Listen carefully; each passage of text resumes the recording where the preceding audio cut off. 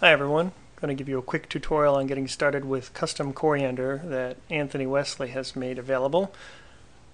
To begin with, we're going to take the downloaded .tgz file sitting on the desktop here and extract it via CLI. That's tar zxvf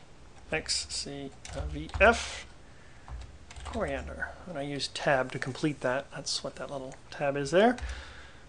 So now you see it opens up a file with the path here in user, okay, local bin. So cd user, oh, we don't want a slash in front of it, that's tricky now. Okay, so we're on the desktop, we're going to go to the desktop user local bin. So be careful about that. Print the working directory, it's in the home, my user desktop, okay. Now we do a lsla on it. You see the permissions are set for executable.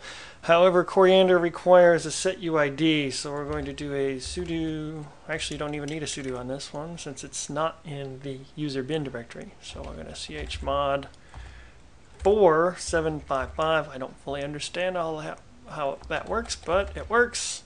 Make sure you change the local directory one with a /. Okay, now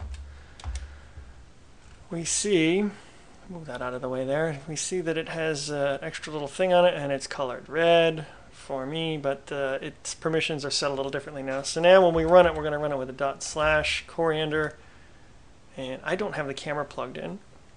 So that's the error it will give, and the next tutorial we will see with the camera plugged in how that all works.